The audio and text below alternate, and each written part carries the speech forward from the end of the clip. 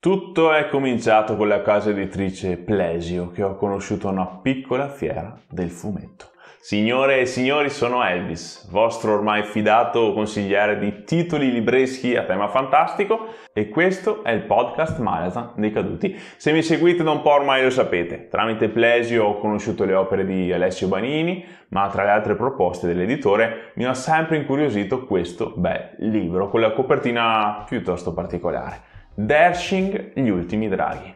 Fortunatamente l'ho trovato su Kindle Unlimited e mi ci sono lanciato, curioso di capire di che cosa parlasse, ma senza particolari aspettative.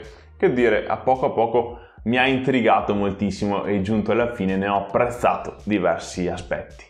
Ho scritto subito agli autori per complimentarmi perché ho scoperto una saga coinvolgente e appassionante che mi ha lasciato un ricordo indelebile. Ho detto autori, plurale, e non a caso. Infatti Davide Cencini è lo scrittore, mentre Rita Micozzi sono il concept e le illustrazioni, numerose e bellissime, disseminate tra le pagine del libro. Peccato io me le sia godute poco a causa del formato Kindle, ma vedrò di rimediare acquistando anche il cartaceo. Prima di cominciare questa recensione vi chiedo per somma cortesia di iscrivervi al canale, azione fondamentale se volete che continui a blaterare per voi, e di visitare le mie pagine su Linktree. Oltre a Facebook, Instagram e Twitch trovate la lista desideri se voleste regalarmi un libro, oppure per sostenere il canale con una buona dose di sostanza c'è la pagina Ko-fi. Che dite, me lo merito un piccolo contributo? Ragionateci sopra. Bene, iniziamo!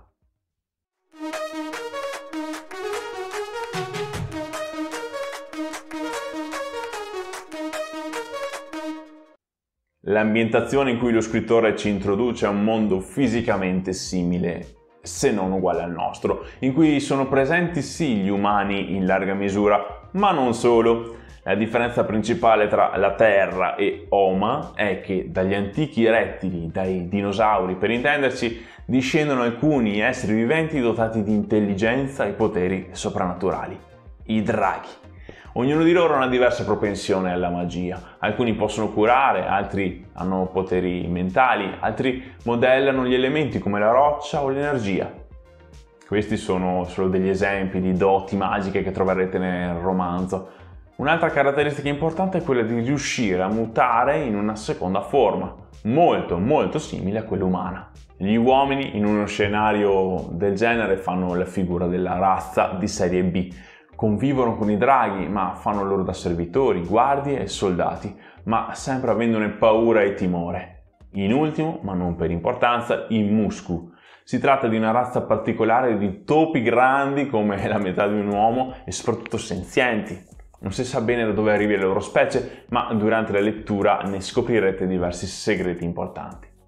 L'incipit è questo. La razza dei lucertoloni alati da anni ormai sta faticando enormemente nella riproduzione della specie. Sono tutti sterili, non nascono più draghetti.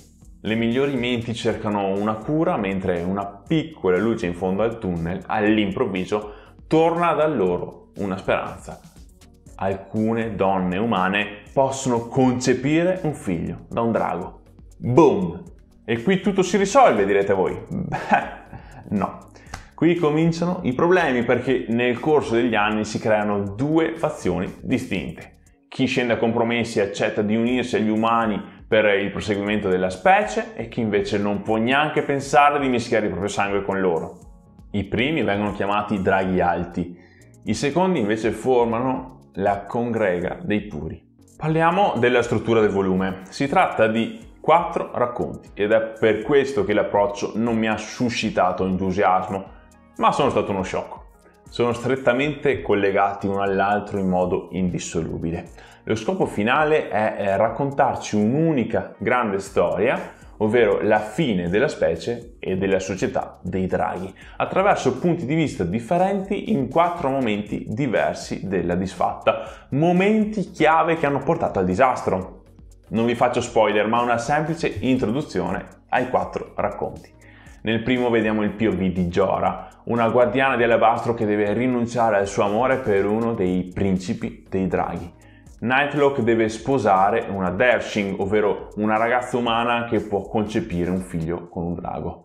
Il risentimento, l'odio e l'amore di Jorah nei confronti di Nightlock porterà a conseguenze molto più grandi di ciò che si aspettava. Nella novella L'ultima vetta, invece, il protagonista è Scresa, un topolone bello grande che è convinto di poter diventare un mago. Per salvare la sorellina colpita da una malattia grave e sconosciuta, il Muscu si incammina in una pericolosa scalata della montagna alla ricerca di qualcuno che possa salvarla. L'avventura porterà a galla segreti rimasti nascosti per secoli. Passiamo a L'ultima speranza, terzo racconto, in cui torniamo all'inizio della crisi della razza dei draghi. Terrant e Neebia sono due amici studiosi molto intelligenti che cercano una cura per la sterilità delle loro specie, ma dopo un evento chiave tutto cambia. La ricerca, invece di portare speranza, porterà conflitto, sia tra i due che nell'intera razza. Qui conoscerete Akkar, uno dei migliori personaggi del romanzo, costruito dalle abili mani del modellatore Terrant e destinato a essere un semplice automa di pietra. Diventerà presto un protagonista nelle vicende, conquistando il cuore del lettore. Terrant stesso è uno dei miei preferiti, drago abile con l'elemento della roccia, riesce a costruire qualsiasi cosa, dalla più piccola e efficiente alla più grande e maestosa. Qui la fa la padrone l'amicizia tra lui e Neebia, mente geniale che si fa trascinare dagli eventi e da cattivi consiglieri, in un'escalation di cattiverie senza via d'uscita. Ed è proprio quest'ultimo colui che lega un po' tutte e quattro le storie, a volte più presente, altre meno, ma sempre determinante. Non a caso la copertina è dedicata proprio a lui, il drago d'argento. Infine abbiamo la storia dell'ultimo re, in cui assistiamo alla battaglia finale tra i puri e i draghi alti. Solo una delle due fazioni potrà uscirne vincitrice, ma forse in questo caso saranno proprio gli umani a fare da ago della bilancia. Un emozionante capitolo conclusivo che coniuga azione, eroismo e sacrificio. Se devo trovare un difetto a questo romanzo è la timeline. Mi spiego. Abbiamo 4 storie in 4 momenti diversi che non sono riportati in ordine cronologico, ma all'interno di queste novelle ci sono pure dei flashback. Perciò ho fatto fatica, e ne faccio pure adesso, a capire esattamente quando succede cosa. Quale evento avviene prima e quale dopo. Gli autori lo sanno, gliel'ho riferito anch'io, e prima o poi arriverà una timeline fatta bene con ogni evento ben riportato in ordine. Tutto qua, per il resto Dershing si fa divorare. Gli Ultimi Draghi si può benissimo leggere come un volume a sé stante, ma dovete sapere che fa parte di una trilogia. Il secondo libro si chiama L'ultima Dershing e, tra parentesi, non vedo l'ora di iniziarlo. Mentre il terzo e ultimo volume è ancora in lavorazione, perciò dobbiamo attendere ancora un pochino. Tanto per dare alcune caratteristiche della saga in generale, vi confido che il genere è high fantasy e il target è dai 12 anni in su. Ma per le tematiche trattate l'ho trovato molto maturo.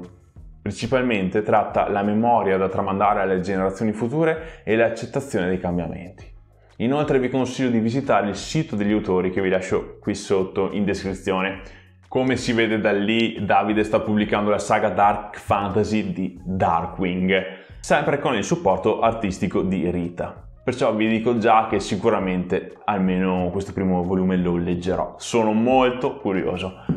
Non posso che ringraziare gli autori per avermi spedito recentemente questi 2 volumi. La spada dei 7 occhi, primo volume di Darkwing, e L'ultima Dershing, il seguito del romanzo di cui vi ho parlato oggi.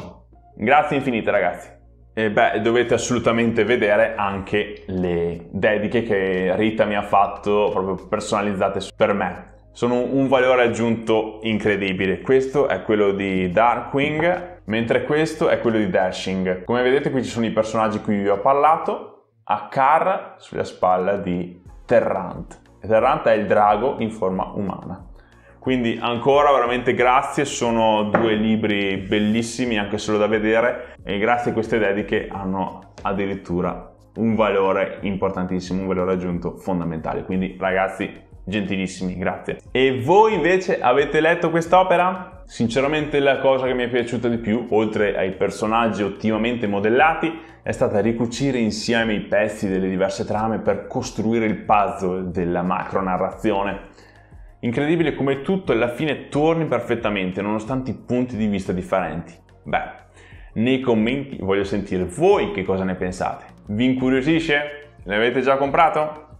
Fatemelo sapere. Sappiate che se acquistate tramite il link che vi metto qui sotto, Amazon mi riconosce qualcosina, mentre per voi il prezzo non cambia assolutamente. Conto su di voi. Lasciate un bel like e condividete questa recensione con i vostri amici appassionati di fantasy. Ciao bella gente, ci vediamo presto!